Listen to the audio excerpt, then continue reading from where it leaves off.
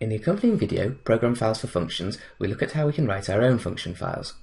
For example, I've created here a function myf, which is simply a polynomial function of x. Notice that because I've used element-wise multiplication here, I can give a vector for the input and I'll get a vector of outputs back. Let's test it for a couple of values. We can calculate myf of a single value, or we can calculate myf of a vector of values. And using that method, we can then produce a plot.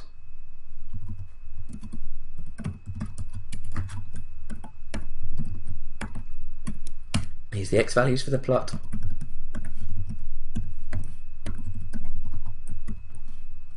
And the y values.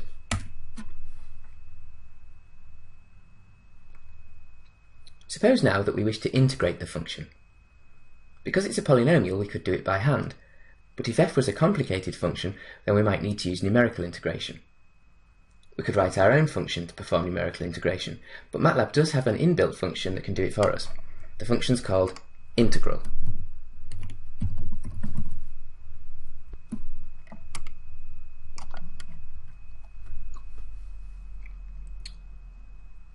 If we look up this function in the help guide, then we can find its usage pattern. To integrate myf between -3 and 3, we want to type integral myf -3, 3.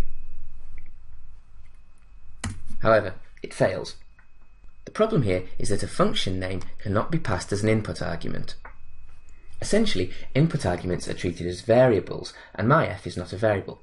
The problem is similar to what we would see if we simply type myf without any inputs.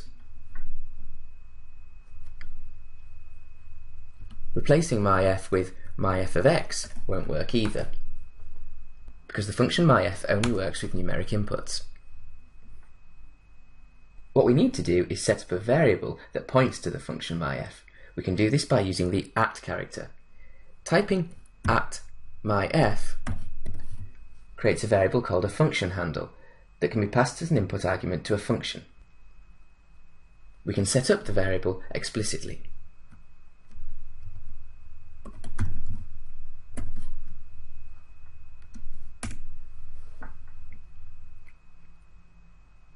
The variable inherits its usage pattern from the function, so if we type fvar of 2, we'll get the same result as when we used myf. Now we can proceed with the integral, replacing the failed myf with fvar, our function handle, and we get the result.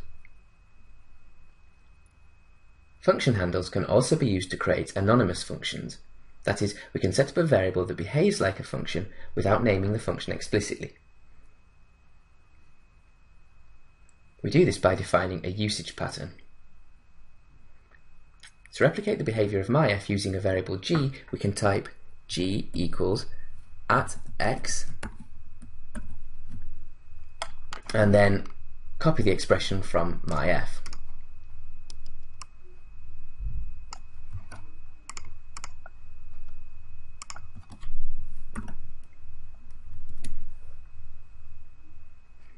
The list of variables appears in brackets here, and the calculation appears afterwards. Let's verify that we get the same behaviour using g as we did with fvar.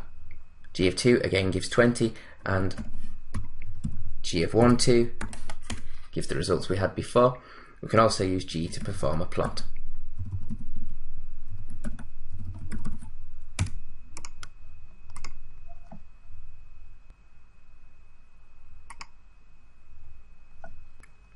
Here's an example of how we can pass an anonymous function as an input argument without needing to set up a function handle explicitly. Anonymous functions, just like function files, are allowed to have more than one input. For example, let's create a function called pl, which is going to take two inputs, x and y, and simply add them together.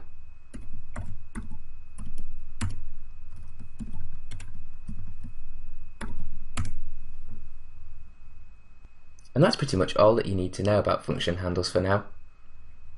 They can be passed as input arguments to other functions,